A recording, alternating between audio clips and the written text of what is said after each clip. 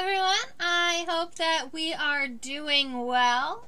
My chat box is acting a little bit funny today. It seems like I can't access it.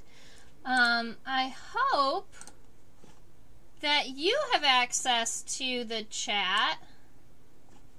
Oh, look it! Okay, everyone's here. Perfect. Hi, everybody. I wasn't seeing your guys' chat until I made it pop out for some reason. Oh, look it. Yes. All right. So, last week we talked about getting a butterfly or moth in here that had hair on its eyes.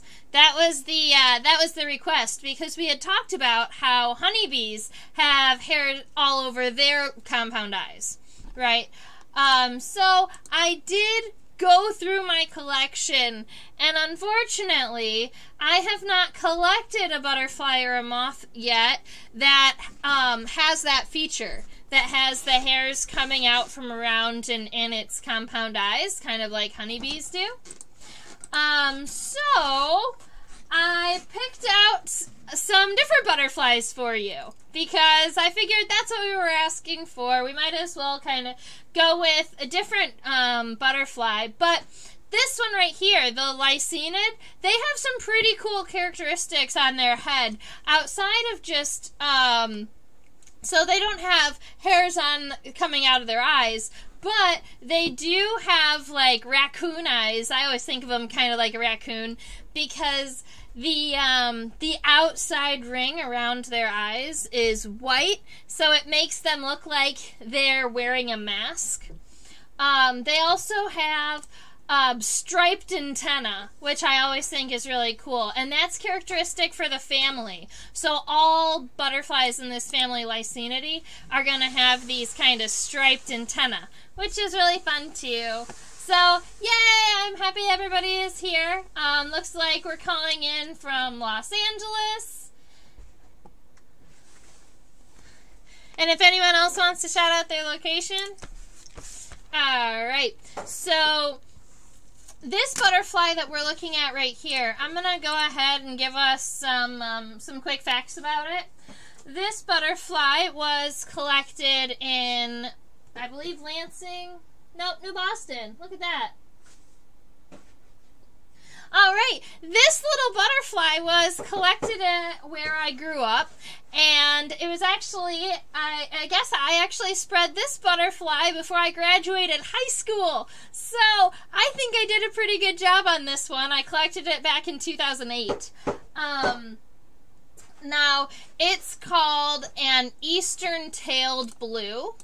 So I'll give you...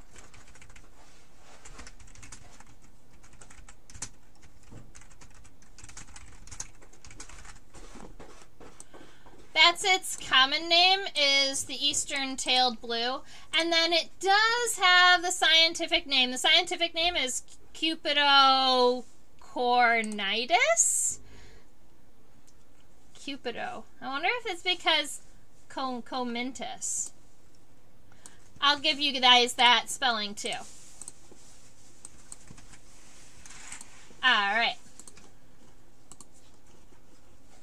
So, Alright, so that is the species for the specimen that we're sketching here today. So I'm going to go ahead and give our names up here. The eastern-tailed blue, and then the scientific name, a lot of times I put it in parentheses,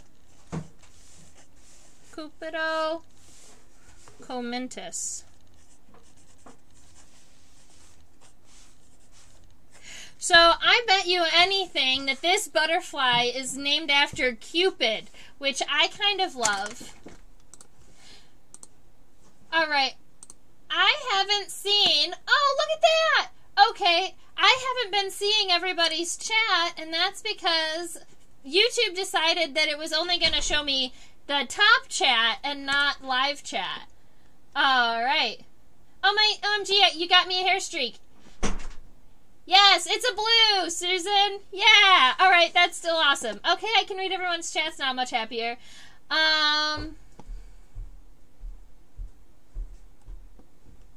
Yeah, so with butterflies, a lot of times our identification of the butterfly is not using leg features like we do in beetles and ants and other things. So a lot of times in butterflies, we have to rely on the coloration, but also very much the wing venation on the front wing and the hind wing. If you really don't know what a butterfly or moth is, and you don't know even where to start, like even what family it's in, the suggestion would be to actually wipe off some of the butterfly's scales and get rid of the coloration, because you're going to have an easier time identifying something to family with just the wing venation of the butterflies rather than the colorations. Yes, Susan, it is an eastern-tailed blue.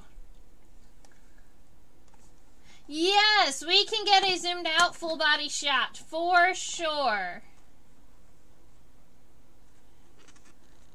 So, what's under the microscope is as far out as I can zoom, but I can go ahead and put our specimen under this camera, and I can even get it a little bit closer for us. Let's see. All right, so that's what we're going to get for a dorsal view. And then I can go ahead and give us our measurements before we get started sketching. If we want to go, I'm going to go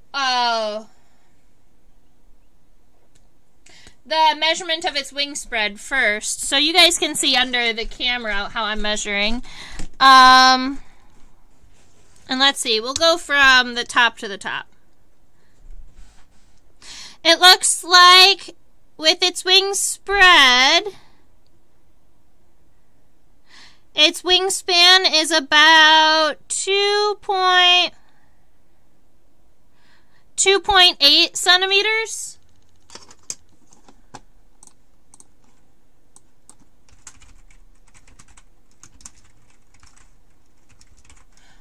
So its wingspan looks like it's about 2.8 centimeters, and if you wanted to give it the length from the front of the head to the back of the abdomen, it is approximately 1 centimeter. So those are our measurements in both directions. Now, eastern-tailed blues not only have characteristics on the top or the inside of the wings, but if we flip our specimen over, it has also coloration and it also has coloration and like designs and patterns on the outside of the wings too. So it's kind of fun to be able to both show the inside and the outside when we're sketching, and we will flip my specimen over under the microscope so that we can see that.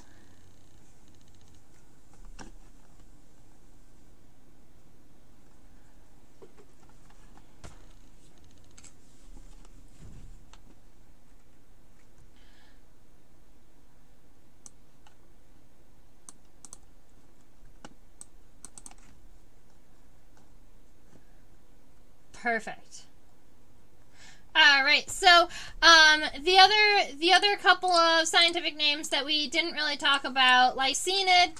This is the family of our butterfly today, and the common name for all of these butterflies in this family, the Lycaenids, are the gossamer winged. They're the gossamer winged butterflies. And I'm not sure exactly where they get that common name, but I figured I would throw that one at you too. So we're looking at Cupido, and I believe that this guy's got to be named after Cupid, which is kind of fun. All right. I think on my sketch what I'm going to do is I'm going to kind of give myself a light overview, and then I'm going to do the top side of the, I'm going to do I guess the inside of the wings on the left, and then the outside of the wings on the right, so that we can see kind of both sides of our specimen and both sides of our friend here. All right, so I'm going to give myself this quick light outline, give myself kind of a little head, kind of like this half circle head. Imagine a thorax that gets a little bit wider because it's got all of those muscles in it, and then an abdomen that comes down to a point. I'm going to warn you guys kind of like ahead of time. I am not really a lepidopterist. I don't have, I may not be able to answer every single one of your questions. I will try the best of my ability to answer as many as possible. But sometimes butterflies trick me. Alright. And then our overall wing shape of our butterfly here, it has this very triangular shape where it comes almost up to a rounded tip and then it comes down. One way you can tell a butterfly is properly mounted or properly spread, we want to see the back side of the front wings. So if I've got my front wings taken care of and I've got the corner, all right. We want to see on a butterfly spread the back side of this front pair of wings make a 90-degree angle with the body. So that's our goal. If any of you ever get into actually collecting and spreading butterflies, when you spread a butterfly or a moth, a lot of people don't pull up the hind wings enough. They kind of leave them sagging or low. I've actually got a specimen over here. This is a moth that I spread back in like junior high. So you can see how the back side of the front wing is kind of moving down. We don't have a straight line all the way across. You see that angle falls down. And it's really difficult to remount a butterfly or a moth. So this one is actually pretty good because as we're zoomed out as far as we can, we want this line to be completely straight across. It's pretty good. At least better than the other one, huh? Alright, and when we zoom in, we're going to actually be able to see some of these little tails on the hind wing. We can't see them just yet, so what I'm going to do is I'm just going to kind of finish the overall shape of our wings and then move into a zoomed in so that we can see what we're doing here.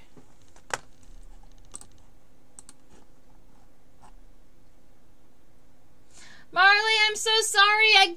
I went through my entire collection and I couldn't find a butterfly or a moth with hairy eyeballs. And I know that that was our suggestion, but what I did find was a butterfly that has cool characteristics on its head.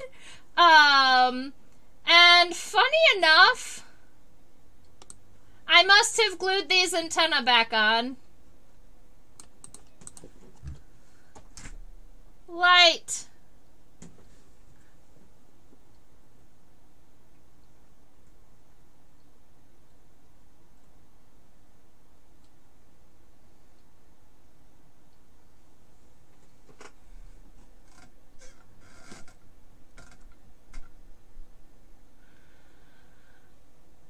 Alrighty, so we're zoomed in and looking at the top of the head, and then we will turn our specimen sideways and we'll look at how the mouth parts work. But if we are just sketching a dorsal image of our head, these are the characteristics that we want to see.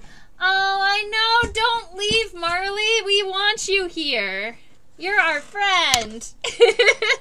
Alright, when we're looking at our head, I'm going to go ahead and start solidifying some of these lines.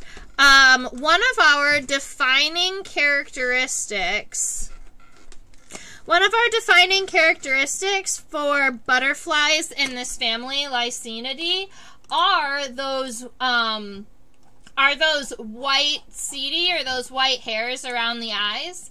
You can see how there's kind of that white line, and it gives them kind of what looks like a raccoon eyeball. Those are actually a defining characteristic. So if you see that on a butterfly or a moth, you know they're in that Lycaenid family. So let's see. And we call them scales, right? Okay. So I'm going to go ahead and give my lady an eye. And the eyes do make this kind of L shape in the head. And we've got some cross-hatching in here to make them look good. All right. And then I do have that darker hair. And what I'm going to do is I'm just going to color this darker hair in so that those white seedy that circle the eyes are more evident. All right. And then in between our eyes up here, we're going to have two long antennae. Now, butterfly antennae are long with knobs at the end, whereas moth antennae are bipectinate. They look like feathers. So, let's go and look at the antennae that are fun because they're stripy.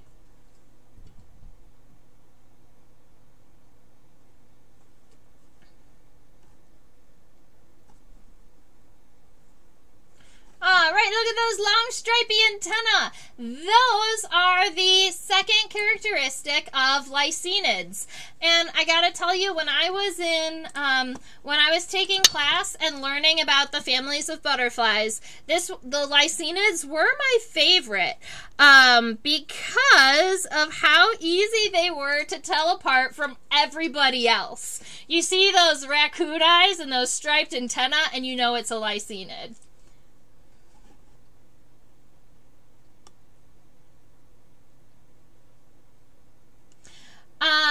Susan asked, is the fur on the body basically the same thing as the scales on the wings? Just long and sticky outy? Or are they different structures? So we're going to have two kind of different structures here. We do have long hair-like seedy, and those are going to be kind of more fluffy. They're going to kind of hold on to pollen, that type of stuff. But those scales that were around the eyes, those are flat and plate-like. So those are more like the scales on the wings. So if we're imagining if we're zooming in, if we zoom into these scales on this wing, let's see, we've got that compound eye I'm going to add in here on the edge. And then our scales look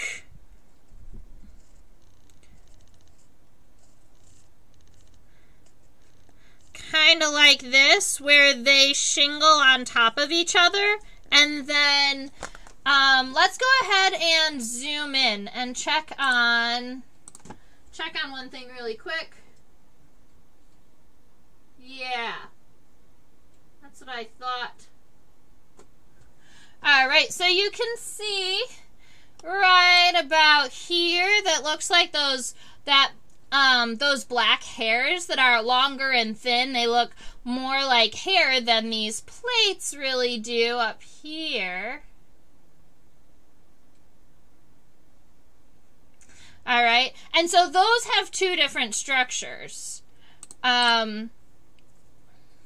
So when I'm sketching, I actually have these white ones that are flat and plate-like, but then you do have these long, darker hairs up in the front near its head. All right, so that's kind of cool because you've got both the hair structures right there. And I'm going to go ahead and continue with this antenna right here. So when I'm looking at my butterfly, at my lycaenid's antenna, we do see that club, but it's not like a super knobby club. Sometimes butterflies, the club on the end of their antenna is very distinct. This just kind of expands towards the end. Rather than an antenna that would normally kind of shrink and go pointed towards the end, this butterfly has an antenna that once it gets kind of to the end, it expands just a little bit and then goes back to being nice and thin. And I'm going to go ahead and give it the stripies. But then once it gets to the knob is completely dark. It doesn't have any stripes. Oh, I forgot to turn my camera back on. Here you go. All right. I'll go ahead and do the other one because you guys missed that one. So I'm going to go ahead and give my antenna, and I want to just make sure that the end of this antenna gets a little bit wider. So I'll actually start from the end and make it nice and wide, and then I'll go and make it thin and pull it all the way to the end, and then give it the stripes.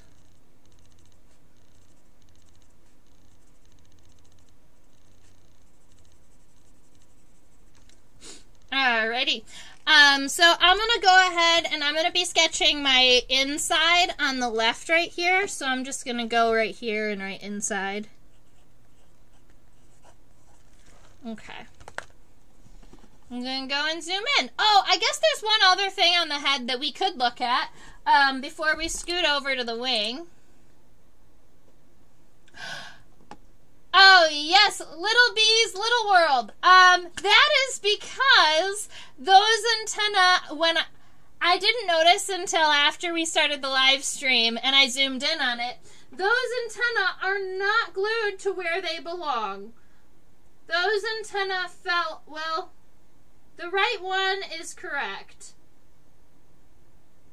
All right, so you see right here, I was tricky. This specimen is something like 13 years old. It must have lost its left antenna at some point, so I glued it back on and I must have missed where it was going. But this right antenna, this is where it belongs. So that antenna is coming out right at kind of where the top of the D of the antenna comes out of.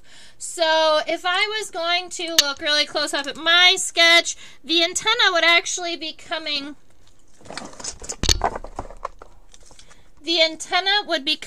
right here at this corner on both sides.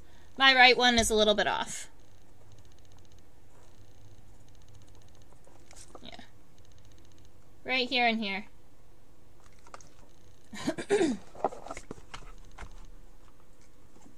Does the knob have a different color?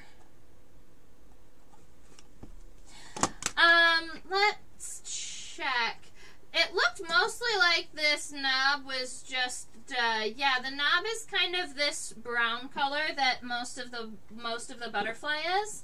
I'm going to go ahead and change what it's mounted on. Maybe we'll receive a little bit more light.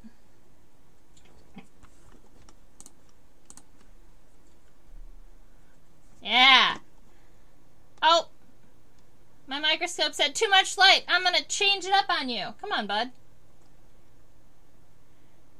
We gave you more light and you just made it darker. Yeah, so the tips of the antenna are the same kind of dark brown that the rest of the, like where you see the dark brown coming out from underneath the blue scales, that's going to be kind of the same color as the antenna.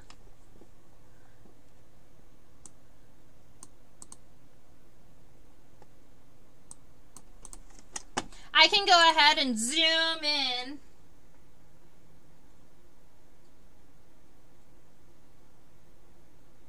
To our antenna really quick, just in case you wanted to see. I guess in some places it reflects a little bit of orange.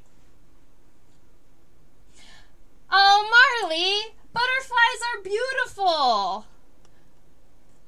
We've done so many Hymenopteran with you.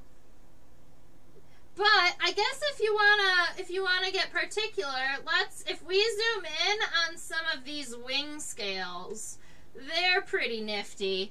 So let's see. A lot of times the butterfly's wing scales, you can see them here. They look like shingles. And when the sun or the light hits them, they're actually used to disperse the heat. And so they have this like a thermoregulation function for the butterflies.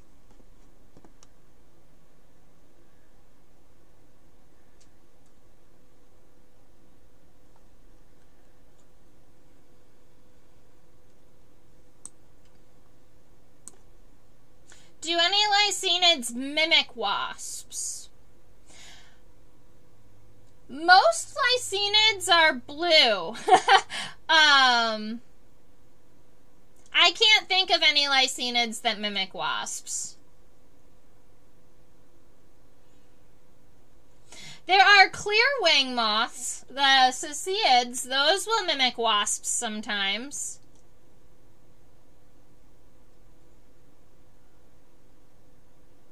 Alright, so here's our front wing.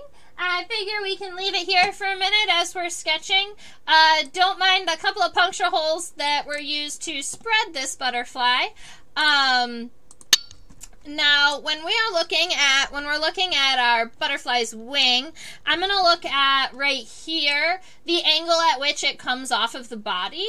So, if I'm looking at this is my thorax, or where both of the wings are connecting, right? The front and the hind wing connect to the thorax. I'm going to make sure that this angle right here in the corner comes out and then up a little bit, right? To give it this angle. And then when it's coming down, it doesn't come straight down. It does go out just a little bit, which might be where they get their gossamer winged name. Alrighty, and then when we're looking at butterfly wings, a lot of times, you see this guy up here on the top, other than being this kind of metallic blue-brown color, doesn't have a lot of fun features, but what we can draw is sketch the wing venation of our butterfly.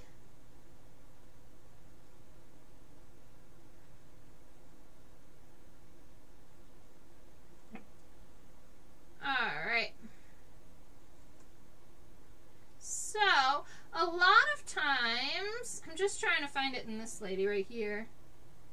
Nope, she doesn't. Yes, she does. There it is. Okay, so our butterfly, she has a coastal vein that's coming up like this, and then she has... A lot of times, butterflies are going to have this kind of long loop in their wings, and that, you can see the bottom of it right here, and then it comes up to about here, and then moves back down. And this is going to be a little box that a lot of times lepidopterists are going to use to see how many veins are coming off of the middle, how many veins are coming off of the bottom, and where are they coming off of, and that's how we identify a lot of other butterflies and moths. And if we get into doing lots of butterflies and moths, we will spend more time on really focusing in on wing venation, because that's really where you got to go for higher level ID of these guys. But what we can do is give, I believe she's got one up here off of the top, and then one off of the bottom, and then two more. And then any veins that are south or further down from this C right here, these are what we would call the anal veins. And I think that there's just the one down there. That's the one that I can see.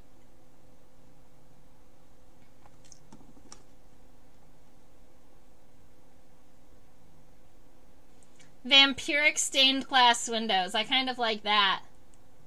Hair streaks mimic jumping spiders. You know, I've never heard that before, but I would believe it. With the little tails kind of moving in the wind, I bet you that could look like a jumping spider dancing, but why would a butterfly want to mimic a jumping spider? That's my question back.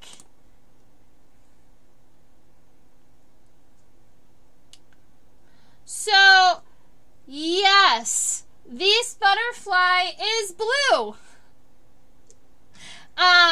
It has faded just a little bit, but I promise when it was collected, it was a pretty bright blue. You can still see the blue in some places, in particular at the bases of the wings.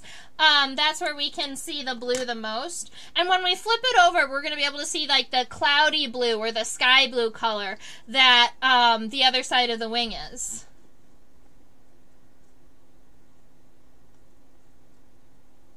If I was a lepidopterist, I could tell you if this was a male or a female. I'm not sure.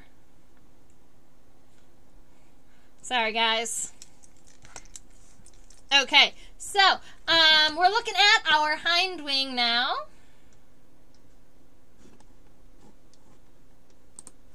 Well, I mean, I feel like if you had a butterfly, right, an eastern-tailed blue, that was mimicking a spider, especially if it was doing that spider's, like, mating dance, you would think that the spider would then jump towards the butterfly, which is not what the butterfly would want to happen. So that's where I'm coming from, is like, there isn't really a good reason to do this. Alright, so our hind wing comes out, it gives a little bit of space to the front wing, so I'm going to cut it in just a little bit more before it comes out, and then our hind wing also has this, it comes down and out,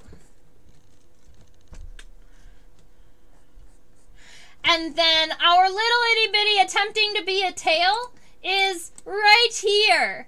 You see how it, there's this little poke that comes out? That is one of our little tails, or what's trying to be a tail. I think it's better on the other side. I'll show you.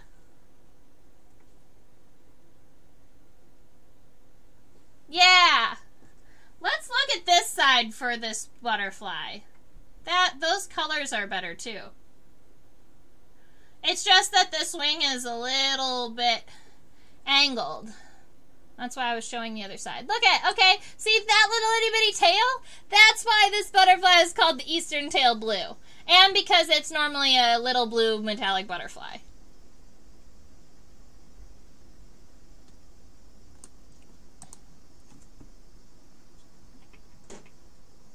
For focus, I prefer this side.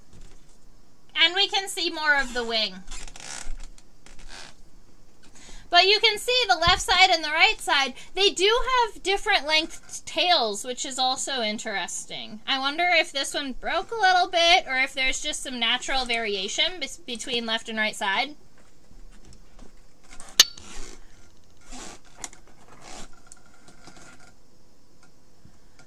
I'm pretty sure the orange spots on the upper side only show up on the females in this species.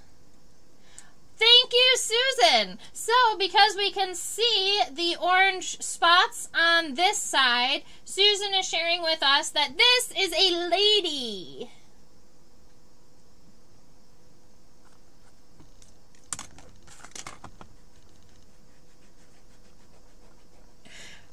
Are you assuming they might want to mimic a jumping spider to scare other things away?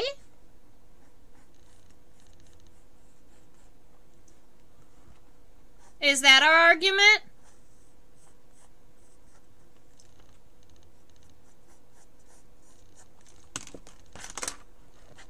Trying to get the outer shape of this wing taken care of.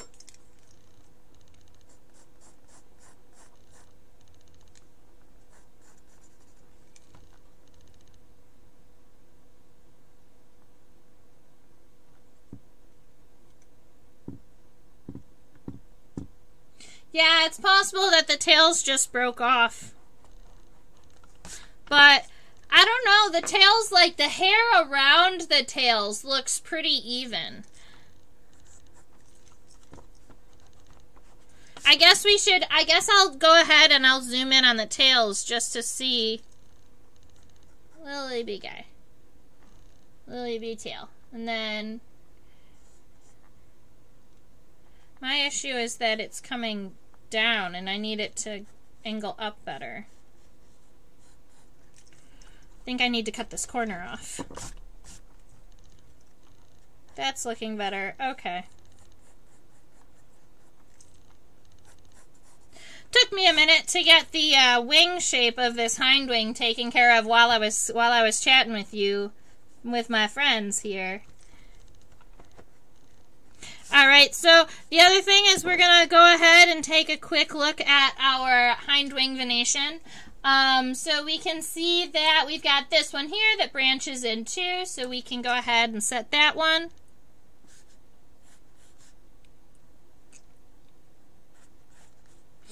And then we have one more that comes down here, and it extends out. But it also, there's going to be a cross vein right here that is a little bit more difficult to see because we are creating another one of these boxes, one of these kind of Ds. So if I come down here and kind of push it off a little bit like this, what I'm going to do is come back up to where my Y is and make a cross vein there. And then from that cross vein in between the middle, I get one more that goes out, and then a second one coming off of the bottom. Okay, and then something like that. So that's what our wing venation is going to look like on the top.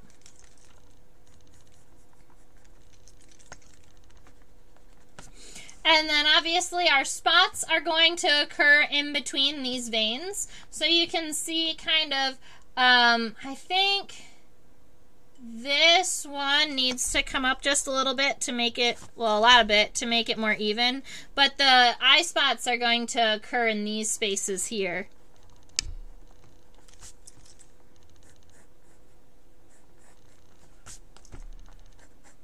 Trying to make those even across.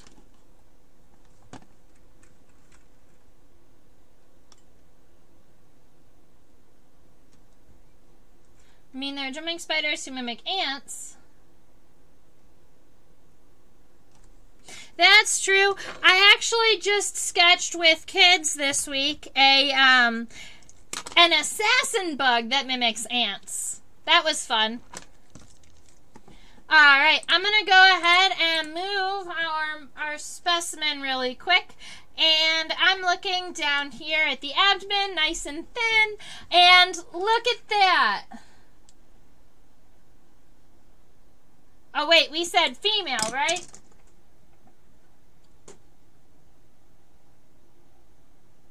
Alright, I would have to flip it over. Alright, so we've got a nice, long, thin abdomen. And we're going to be flipping our specimen over to see the other side.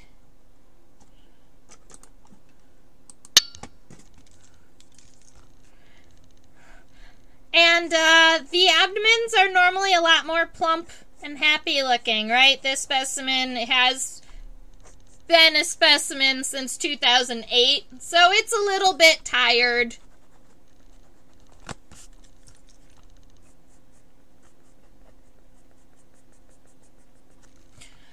Alright, it does have a pretty thick set of hairs or setae at the end of its abdomen too. That's what I was zooming in to check out to look at. Alright, take off these labels.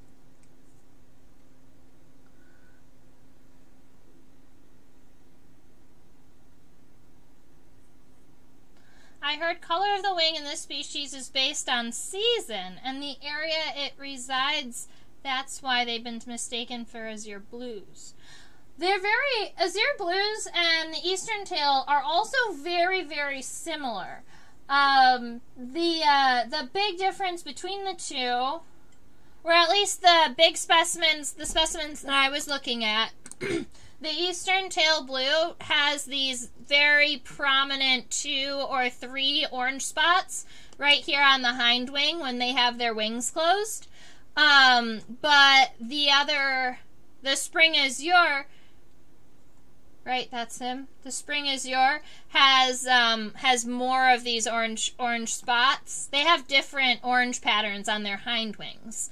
And so when we're out in the field and we're trying to identify these specimens, obviously you are not going to be spending time counting wing venation or looking this close because the specimen's going to be flying by. So the characteristics that you're going to use a lot of times are characteristics that you can see quickly as it is moving. And one of those characteristics are these 2 orange spots with the tail, that's going to be something that if you see, it's like, oh, that's probably an eastern-tailed blue, especially if you see it fly away and it's metallic blue, right? So we're looking for a blue to blue-gray butterfly that has these 2 or 3 orange spots on the hind wing with this little tail. And then if you remember, the characteristic for the family is all on the head, and the antenna and the eyes, and that is a characteristic that you can see as the butterfly is flying. If you're looking at it well enough, if you're looking at it super close and watching it as it flies, the white striping on the antenna is obvious, because even as it's flying through the air, you can see it. It kind of looks funny because the white almost disappears into whatever background you're looking at, and the black is there. And so it'll look like the antenna is kind of like speckled across the air. It's kind of funny. But that is an obvious characteristic that you can see. They don't have the orange at all in your area. You know, there might be a different species in your area too. So, let's see. There are lots and lots of tailed blues. So if it's blue and it's got a tail, it's going to be in the same genus, Cupido. But then it's going to have there are many different species. This species here, Cupido comentis, the eastern-tailed blue, I believe, always has those couple orange spots on those 2 to 3 orange spots on the hind wing, even if it's very, very light.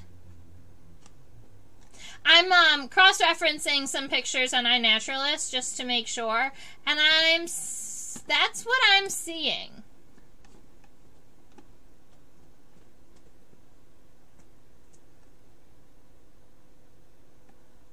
Oh no, wait.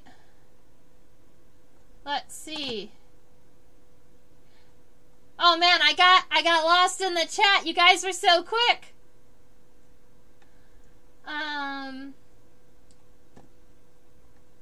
These tails are quite a bit longer.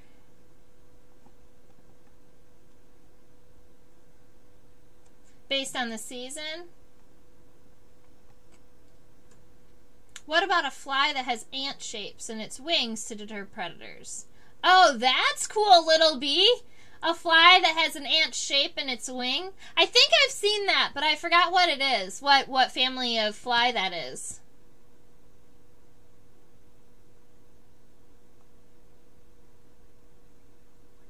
Yeah, so there are a variety of azures. There are a variety of little blue butterflies, right? A lot of tailed blues. And depending on the species, you're going to see a variation of colorations.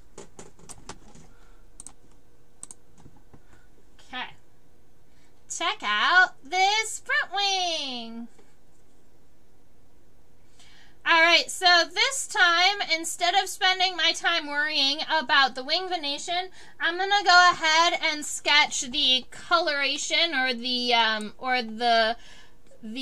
colors, the shapes that we're seeing, because those are going to be the characteristics that we see out in nature, out in wild, when we are IDing these guys. So they've got this series of darker spots that kind of gets larger as it gets further down. Let's see, it's 1, 2, 3, 4, 5, 6 of them.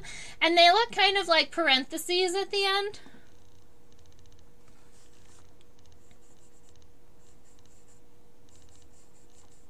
And there is variation in these, and there's going to be variation in them in the wild too. We also have these 3 kind of V shapes. And that's a lot of the coloration in our front wing. So I'm going to go ahead and kind of make this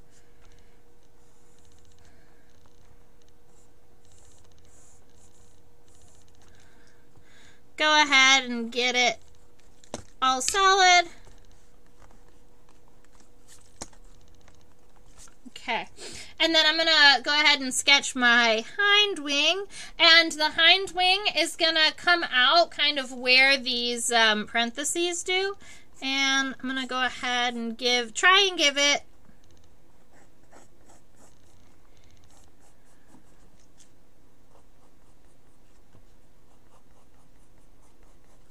something like that.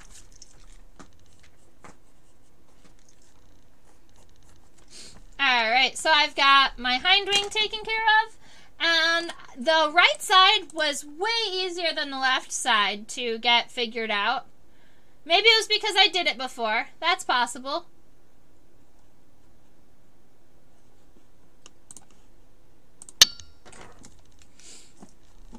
Alright, so I'm going to come in here and give some of these darker spots a try. This kind of looks like a question mark to me in its wings. If you start here and you come this way, and then you've got a dot. So these kind of remind me of a question mark.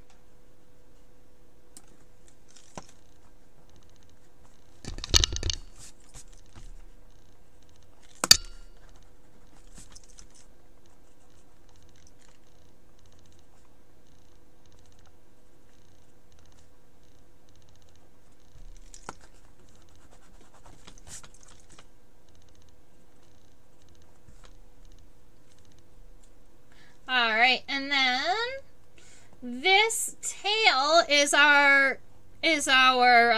what we're gonna work around for our spots down here. So we've got the dark, and then we've got some nice orange. And one of these days I will bring color. I've been saying that, I know.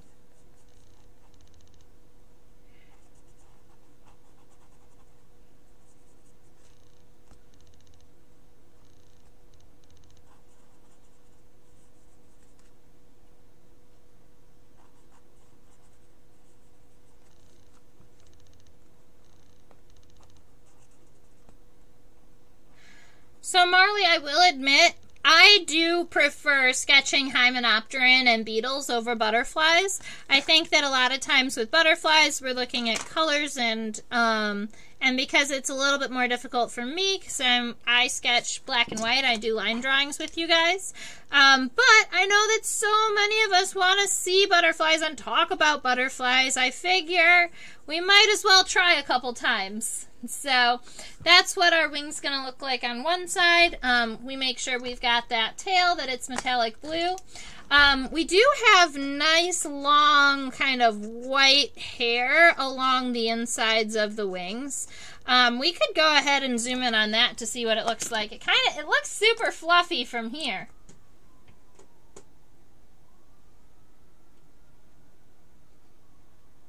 Look at that. Alright, so this is kind of cool. Our butterfly not only... Alright, I think we've got enough light to zoom in further. Look at that. Alright, so our butterfly not only has, you can see all of those little itty bitty segments around the edges, those are all of our butterfly's scales, but it also has setae, and it's not only on the edges of the wings. The setae, the hair, is a little bit more difficult to see, but it covers the entire wing. It's thick in this hair all the way across, which is a little more obvious when I'm looking at it under my microscope, but I promise you it's there. If I bump the focus up a little bit, you can start to see some of these lines up in this region, and that's all of that hair on top of your scales for the wings.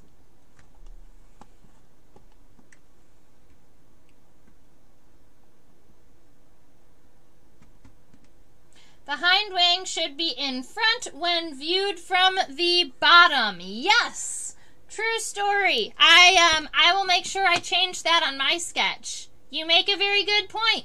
If we are looking at our butterfly from the bottom, instead of seeing the front wing, we actually see this rounded edge of the hind wing. You make a very good point. Thank you. So if I was going ahead and changing that on this friend, I would take this line where it stops on my hind wing and round it up.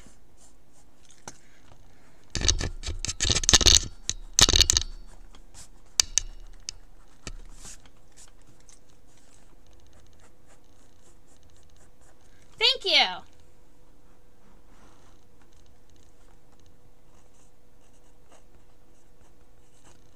Although it does kind of make my butterfly look funky. It's like I took the same pair of wings and put it on one side and the other side. It's gonna fly in circles for the rest of its life.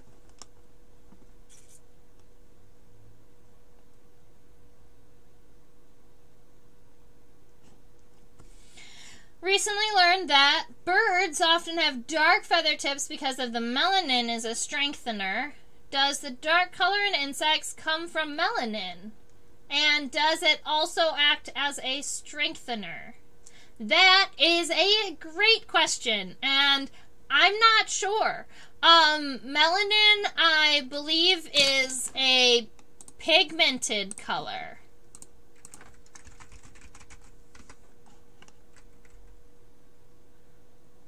Yes. Yeah. So I would say yes. A lot of the darker colors is probably melanin. That's going to be a pigmented color. Many butterflies also use structural color, but I don't think that lycaenids do. I think that lycaenids are all a pigmented color. So I love these questions, and I can tell you the difference between a pigmented color and, oh, I know what we can do. Hold on 2 seconds. I'll be right back.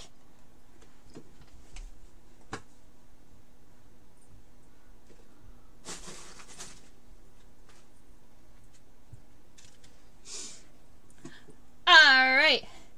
I do not have a blue morpho butterfly in my collection. I worked at a butterfly pavilion for a long time, but as it turns out, never brought any of the butterflies home after they were passed. But what I do have is a sunset moth, and it's still on its board, but I figure we can take this down together. So I'm just going to go ahead. It's definitely dry. It's not going to move at all. So I'm going to go ahead and take out some of these pins, and hopefully this isn't one of those butterflies that lost its wings. All right, we're going to do the other side.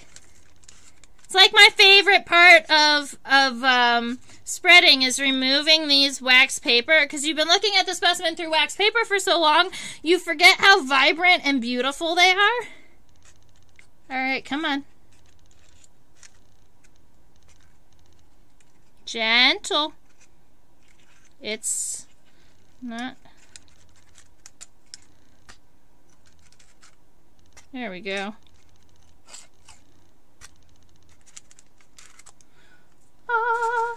All right, so this is a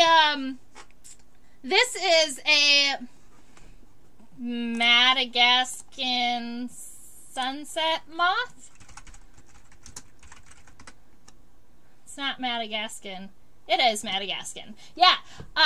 So this is the Madagascan sunset moth. It's a day-flying moth. And so it is a moth, but it has these bright, beautiful colors. It flies around in the day. I love it. And it has what we call a structural color. So those metallic green, metallic blue, all of these darker red, purple areas, those are going to stay those metallic, beautiful colors forever. They're never going to fade. And that's because what's creating the color in on the scales on the wings is not a pigment. It's not melanin. This is actually small crystalline structures that cover the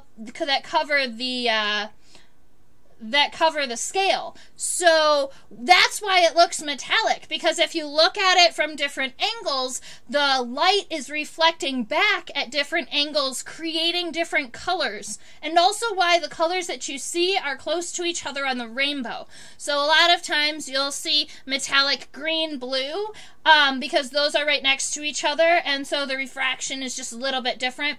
Or these metallic red, orange down here at the base. I do not have any quick evaporating ethanol right now to show you this trick, but if you take a little bit of ethanol that's like 90%, right, so it's going to evaporate pretty quickly, so it won't damage your specimen, you can put a little droplet of ethanol on a sunset moth. And you'll see its true color, because the pigment underneath all of those crystalline colors, it's red. You're looking at a red moth. But it's not red when you take in all those crystalline structures. So if you put liquid on it, it fills in the structure and it reflects the pigment. Crazy science.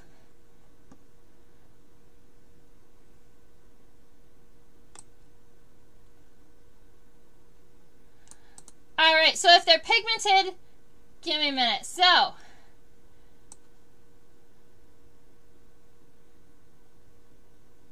oh, that's so exciting, Susan. I'm glad that you're going to be able to hang out with an apiist and chat bees. That's going to be a lot of fun. So if they're pigmented, then how are they seeing blue?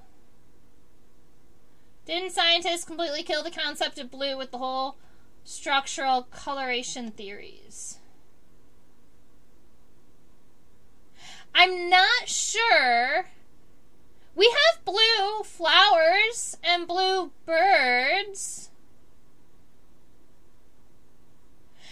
Are you saying, Evea, are you saying that blue in the wild is only structural? Because I think we've got blue pigment. There's blue pigment in the wild.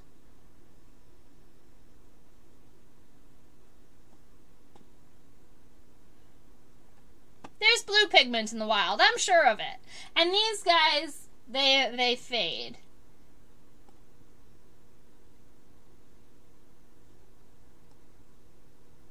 Yeah, exactly. So that's some kind of fun little nifty factoids about this sunset moth. I can go ahead and take it off the tree. Look at, yay! Oh, that's funny. The green areas work with the green screen. So you've got, I'll show it down here where you can see. So if we wanted to look at the bottom side of this so that you guys can see, I love them.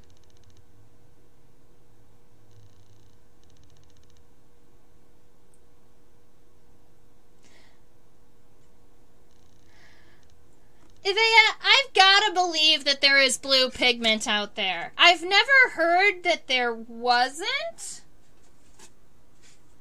Does anyone want to back me up out there? Yeah, we're not murdering colors, I promise you.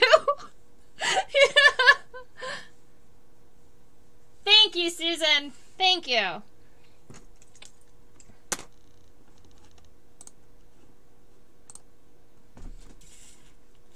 Alright, so the only thing that we haven't really looked at super close is the mouth, especially the ventral side of the mouth, where you can see some of the mouth parts and some... Oh, gotta move my... No bumping of other specimens in the process. So, those little fellas that look like horns... These guys right here that look like tusks, those are the butterflies' adapted version of their labial palps. Now, this is a call out for, let's see, Marley labial palps. Bees and wasps have those too, right? So we've got some connection to your favorite hymenopterans, right? Labial palps, we've seen a lot of those guys when we see them on the beetles and wasps. A lot of times I call them mouth fingers because they sit right here and they help kind of to push food towards their mandibles, and that's kind of their purpose. Whereas these guys, I believe, are here to protect the proboscis. That would be my guess. We've got these nice long labial palps. They look like horns. I kind of love them. And then the long straw-like mouth part, it is spiral, and it's tucked up into the head. Actually, talking about that, I do have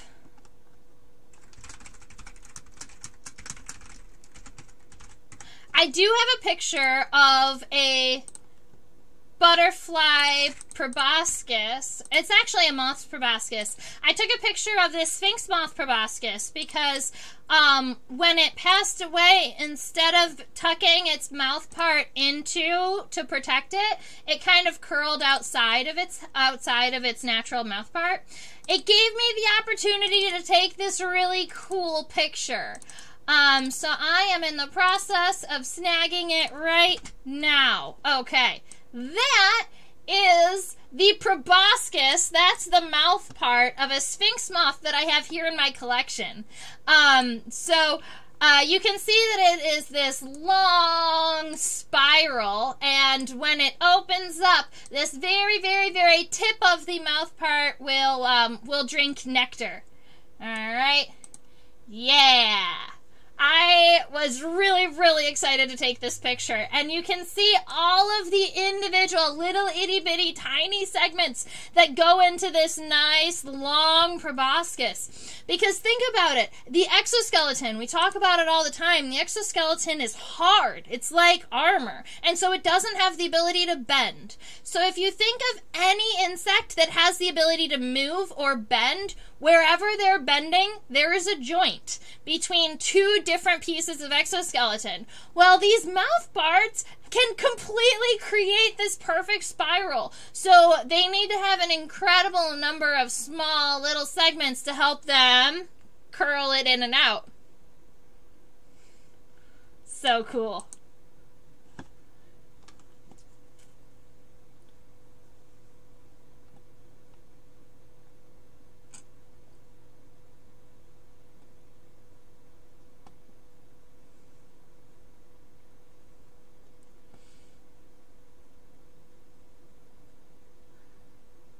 Yeah, Ivea, I would like to hear more. I do believe there was a documentary, and I think it was called The Color Blue. And that sounds like something that might have been in that documentary, but I didn't watch it. So maybe that's something that I should do, because there's a documentary, it's called The Color Blue, and it's all about the color blue and the environment and how we see it. And so I guess that's probably what you're going back to, but I haven't personally seen it yet, so I can't speak to it.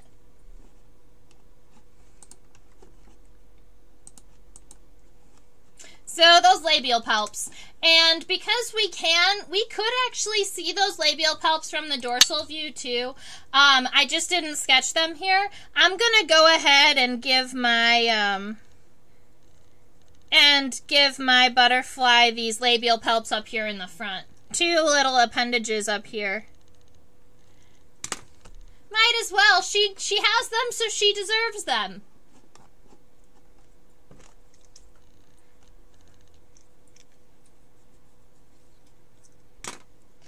Alrighty, so, my question to you is...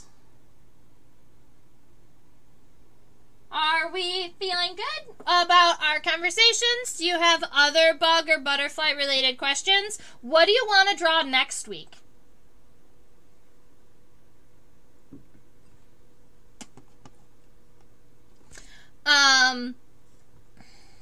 Let's see. I don't have any blue morphos.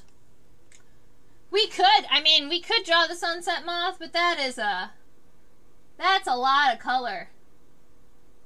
We could put it under the microscope, though. Well, we're trying to decide what we're sketching next week.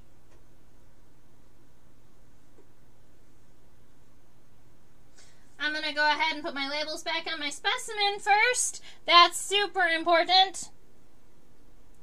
especially because this specimen is probably one of the oldest in my collection, being from that it is from 2008. Alrighty. This is a larger moth, so we'll be able to get closer to the scales.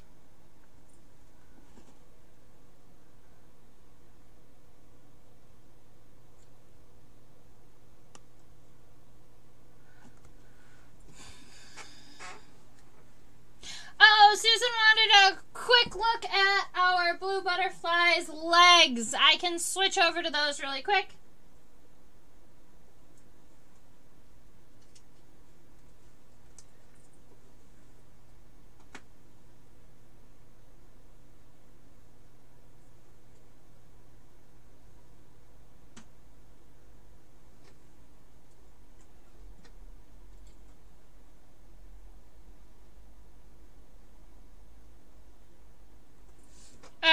So, I have a front leg and a middle leg here to show you. They are white.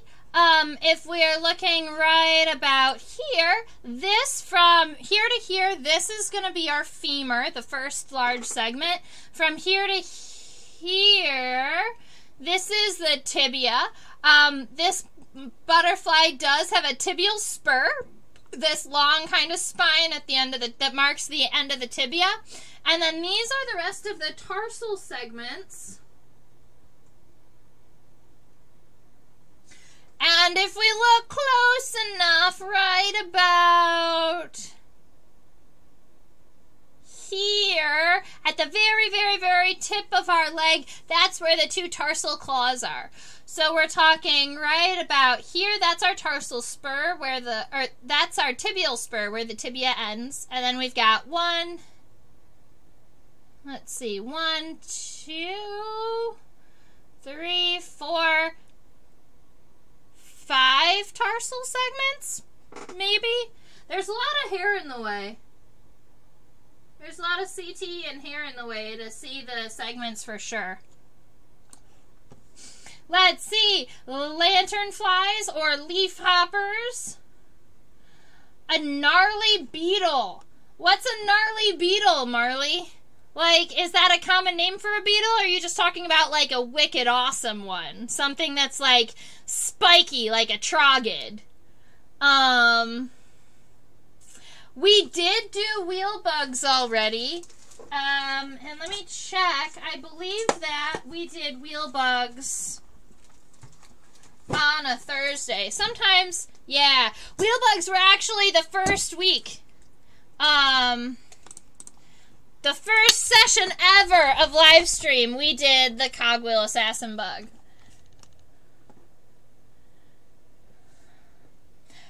I unfortunately don't have an orchid mantis. Gnarlicus beetleus. Aspicus. Well, Marley, I do have a beetle that I would consider Aspicus, even though that's not its actual name. I really like these beetles. They're called trogid beetles, and they're called trogid beetles, and they look like little rocks. They're pretty gnarly looking. Let me go see if I've got a picture of one. I might. Nope. I don't have a picture of a trogid just yet.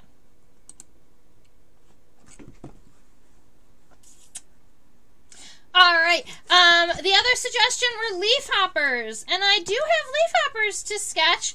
On a Sunday session, I did a session where we did frog hoppers, leaf hoppers, tree hoppers, and plant hoppers. So we had one session where we covered four different families of hoppers really quick. That was kind of a fun session. But because it was Sunday, I'd be willing to kind of redo that for you guys on Thursday too. Can you draw legs on the butterfly? Yeah. Sure. You can see the legs from the ventral side. So what I can do is I'm going to go ahead and draw a vertical line down the center of my butterfly, and I'm going to say this is the top side and now this is the bottom side, and I can go ahead and draw legs on the bottom side.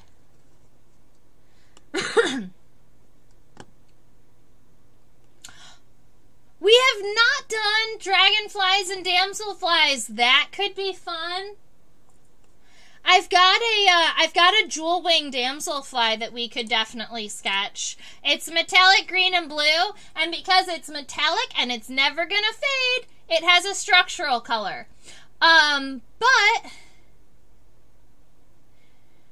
a lot of dragonflies have pigmented colors, so those kind of fade as part of the collection, so that's kind of sad. I'm getting the focus ready so that I can sketch these legs.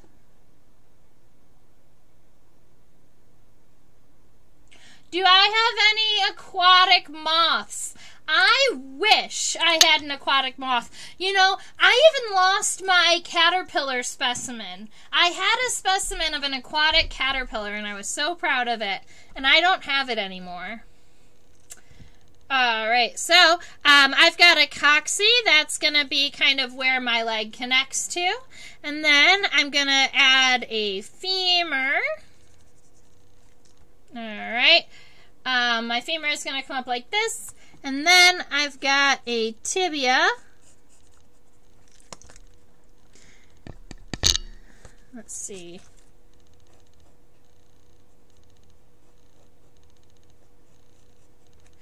And then the tarsal segments.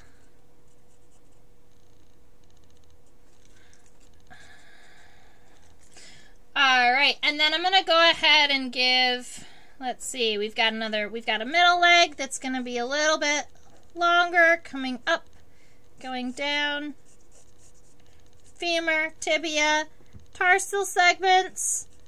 And the tarsal segments are almost look all connected, so I just gave them a single and then gave cross lines in there. And then the hind leg, you can't see the hind leg on my specimen because unfortunately they broke off. A lot of times people don't ask to see butterfly legs. Fun fact. So it's actually going to be connected right about here in the bottom third of my thorax. And the leg is going to move out kind of like this, kind of further down. And that's the femur. And then we've got the tibia. And then the tarsal segments. And so you can see that it's kind of longer. But maybe not that long. Maybe we want it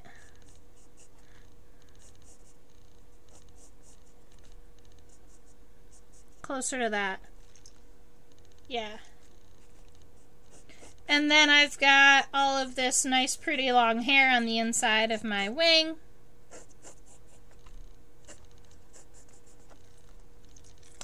And then I would go back in and erase all of these cross lines that make my legs look like they're cut into pieces.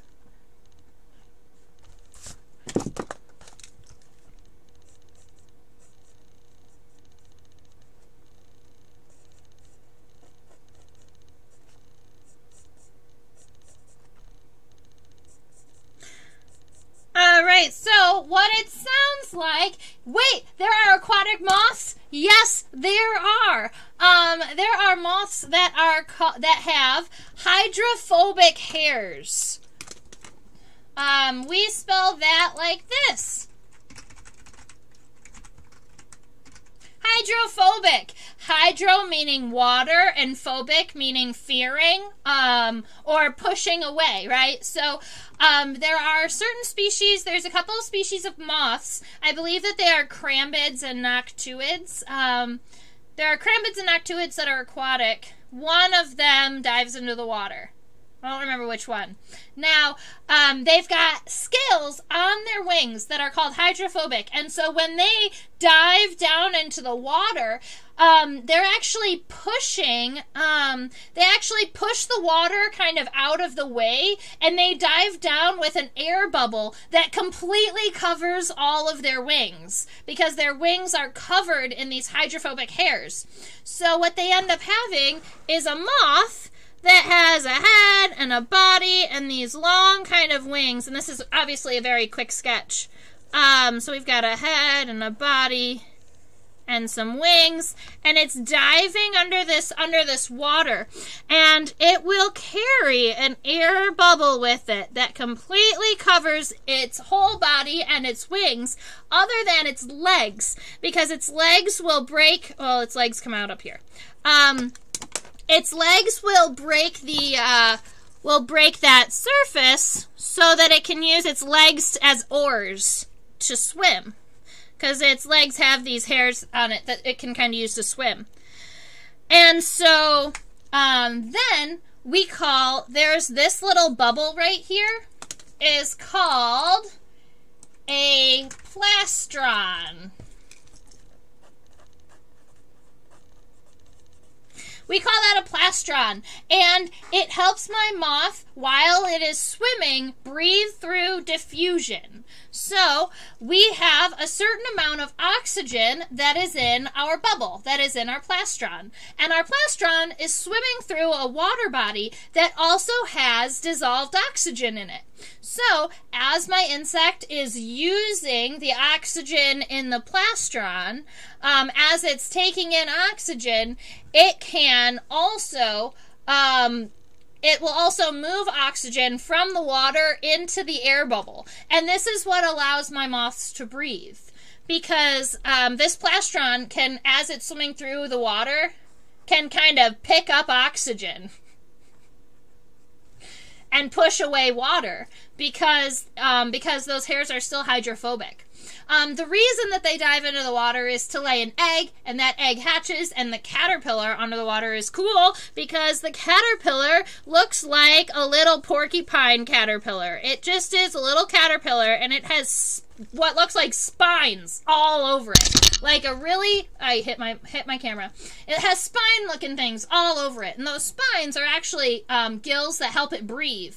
They almost look like little hairs all over the thing. And what he does to protect himself and all of those hairs is he'll go out and he'll chew a circle of a leaf, and he'll put it above him.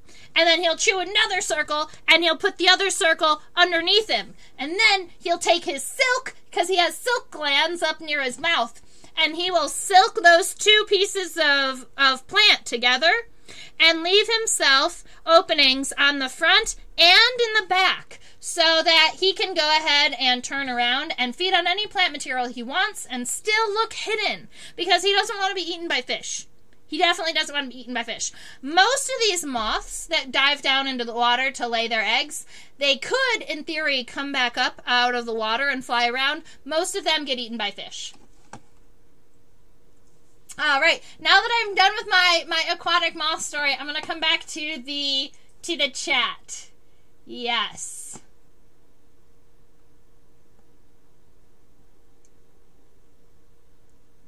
Oh, yes, there is, which two of the three legs are these? This is the front pair and the hind pair. This is the front pair and the middle pair. The hind pair, start here. You can kind of see that dark spot, but I do not believe that the hind pair are on this specimen, on either side, or I would have shown them to you. You can see that coxy, this is where those legs should be connected, but they aren't. So, you're right, my moth is missing its hind legs.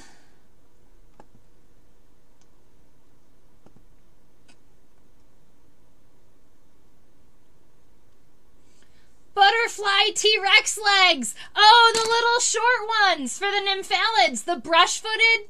Are you talking about brush-footed butterflies? Oh, I love that. I'd never heard of them be called T-Rex legs. That completely made my day. I definitely have brush-footed butterflies. I've got nymphalids around. Oh, man.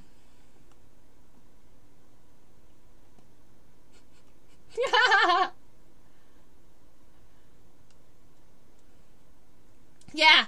So honestly, Marley made the comment about aquatic moths and snorkel bugs. I have one more breathing story. If we want to talk about fun abilities to breathe, outside of just, you know, having butt snorkels like my water scorpions and having these aquatic moths that can literally just swim around in the water with a bubble that collects oxygen for them, there is a beetle grub. Now, there aren't, well, there's a good number of aquatic beetles out there, and a number of the aquatic beetles even have aquatic immatures.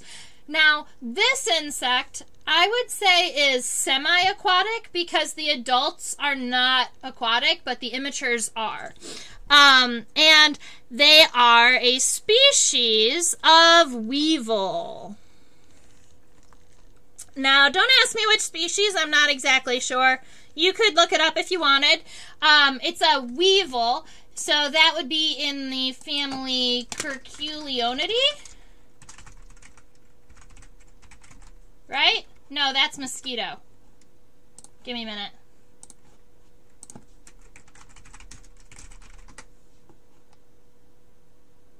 Yeah, I was right. Curculionidae.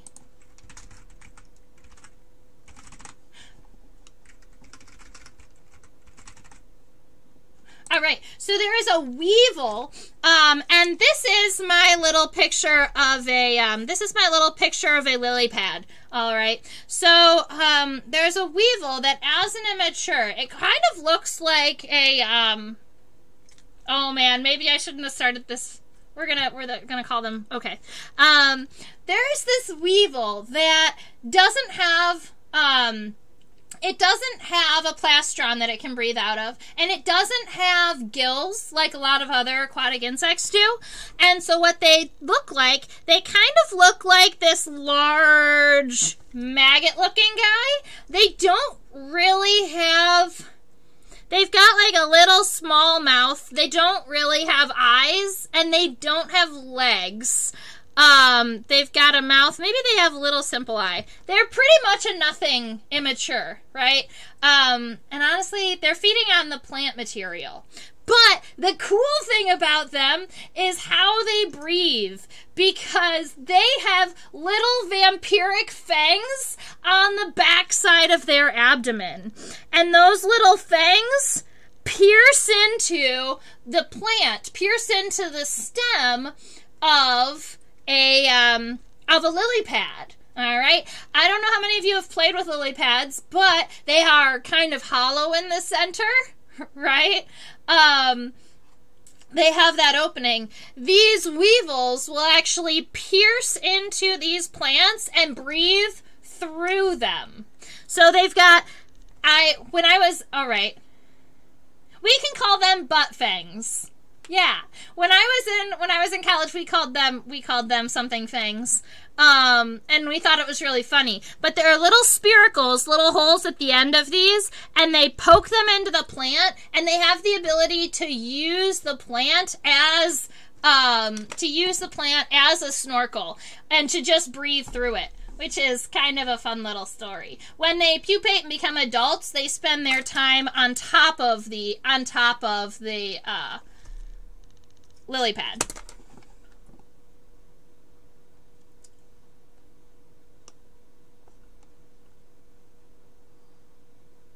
Oh,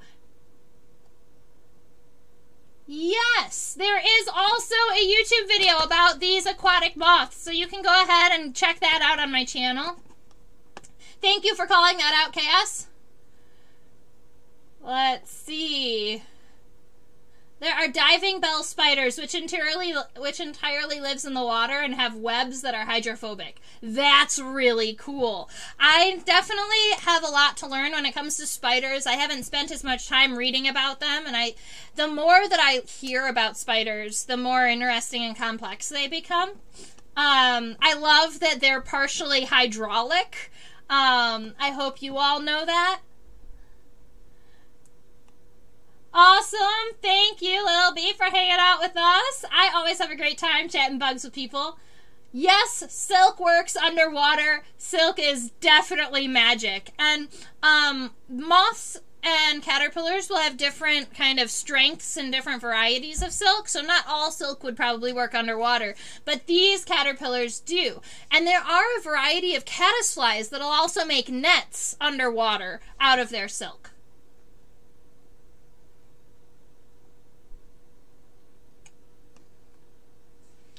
Can you show the butterfly's abs again?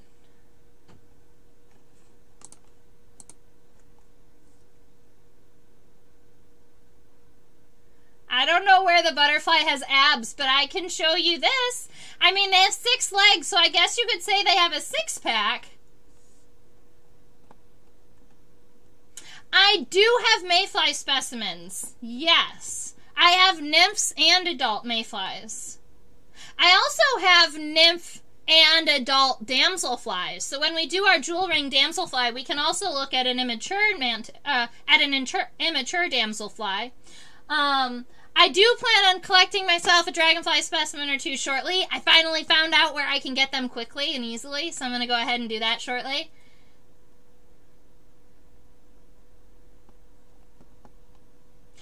Guys, I love house centipedes too, but I don't want to sketch them because I love myself some legs, but I'm not about sketching, what, 60? Probably a good 60 legs on one of those specimens. Not me. Oh, where do our weevils live? Well, I've got this nifty book. It's The Aquatic Insects of North America by Rich Merritt, Ken Cummins, and Marty Berg. And if you're into aquatic insects, this is the book to have for North America. All right? It has beautiful sketched images. It has keys to everything. And it has distributions. I was lucky enough to take a class from all 3 authors. It was a 10-day lab at a biological station, and we got to collect and learn about all types of stuff. It was so much fun. So this book is actually signed by all 3 authors because I'm a bug nerd.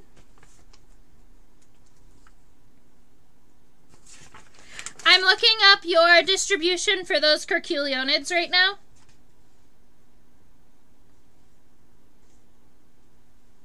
I think that's it. Brachius. That sounds right. No.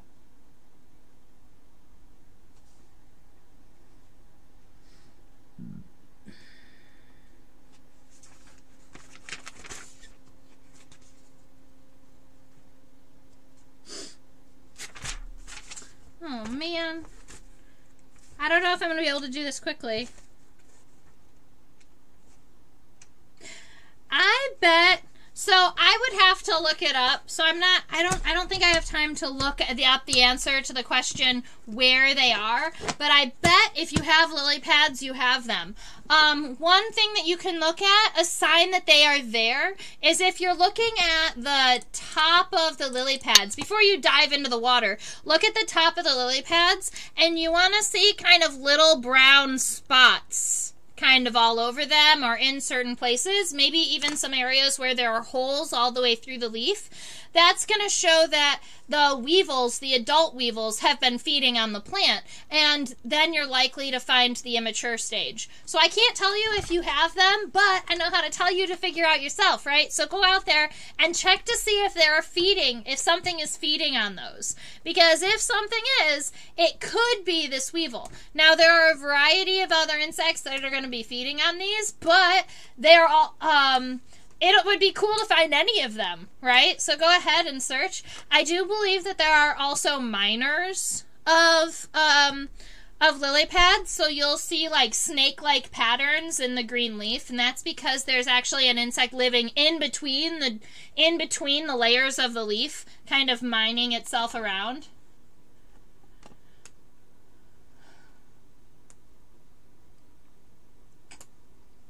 Wait, are we doing spiders at some point?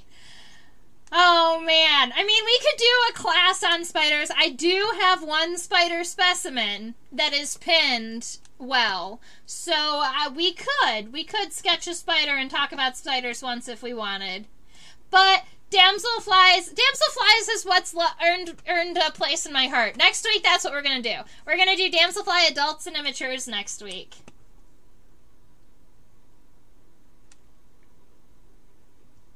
All right, bye, Marley. Thanks for hanging out.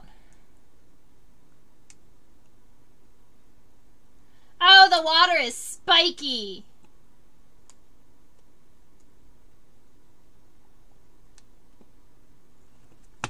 All right, perfect. We are about at 90 minutes. That's when I say everywhere that, you know, that the live streams are about an hour and a half. So we did it. We made it to our time. We got to talk about all types of things. You guys, I could talk about aquatic breathing systems. I kind of love them. I mean, we talked about, somebody mentioned in the chat about damselflies, because damselflies have tail-like gills, which is kind of cool, rather than dragonflies who have anal gills. So their gills are actually on the inside of their abdomen. You know, all types of stuff. Insects come up with the coolest ways to breathe. Butterflies, they just have little spiracles. And because there's so much hair on the sides of the abdomen, you're never going to see them. But they've got spiracles that run along the sides of their abdomen that help them breathe. All right. Thank you so much for hanging out with me. Give me a minute. This one.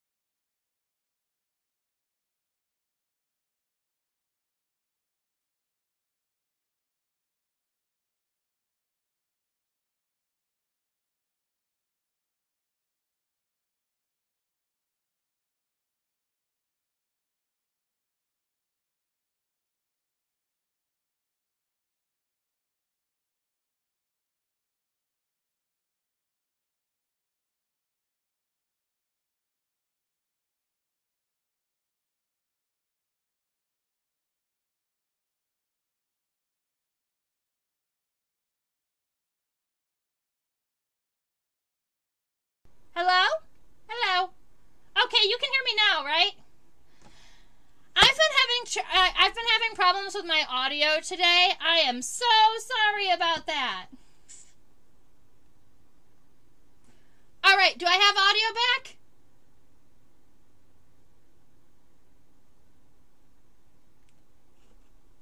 Okay, perfect. All right. I'm sorry about that. I just want to say thank you so much for hanging out with me today. It is you guys that help me figure out what we're talking about next, right? So right after we got done sketching our butterfly, it's, you know, those leading questions that lead us to talking about aquatics and talking about breathing underwater and damselflies and weevils and all of these things that really make it interesting for both me and I believe you guys when you're out there asking questions and interacting with me. So I super, super appreciate it. You guys are what make this work. And I love experiencing my microscope not only alone, but with you guys out there in the world. So, thank you for being here and asking questions and helping me out. Next week, we are going to be doing damselflies, adults and immatures. And we get to talk about their really cool labium that reaches out and grabs things. And if you don't know, you will know next week. I teach classes for 5 to 8-year-olds, 9 to 12-year-olds, and I'm working on high school level classes for 13 to 16 that are kind of like college prep entomology classes. So if you know a student who likes bugs or wants to chat bugs with me weekly, you can go over to OutSchool, find me at Trisha Nichols, and if you haven't already, go ahead and subscribe to my YouTube channel. We are we're at like 1,300 or something. So we're closing in on 1,500, and I'm pretty excited about that number. And right about here, that is where you let me know that you had a wonderful time and you'd like to support me. You can scan that QR code to donate a couple of dollars. If you would like, obviously. You can buy me a coffee. Let me know you had a good time. Leave me a little note. This is what I do. This is what I love, and anything that you can do is super appreciated, because this is what helps me continue to do this and continue to share insects with people I love. I teach both in person and online. So OutSchool is where I teach students. OutSchool is where I teach students virtually, but I am also in person. I am in the Philadelphia region. So if you are within an hour or so of Philadelphia and you want me to come out to a party or an event or set up a table, I can come and talk about bugs. I can bring my microscope and sketch. I can bring live animals. I actually now have pet tarantulas and beetles and yeah, scorpion. It's been a good time. I've been playing an ant colony that I'm super proud of. All right. So I teach all over the place. Oh, thank you. And you guys, my fans there, you guys are what make this happen, so I super, super appreciate it. Now, I hope everyone has a wonderful rest of their week. I will be back here on Sunday at 4, but if that time frame doesn't work for you, I will always be back here next Thursday at 10 p.m. And guess what? Next Thursday is my birthday. It's my actual birthday, and I'm going to be here spending my birthday night with you guys. I'm pretty stoked about it. All right, so I will see you all next week for our special birthday session. And we're doing damselflies. All right, Susan, I hope I answered all of your questions. If you do have any other further questions for me, you can find a contact me section on my website at theinsectopia.com. That'll help you get access to me, or you can just email me. My email is trisha@theinsectopia.com. All right. Woohoo! Birthday bugs. All right. I look forward to seeing everybody next week. Ta-ta for now.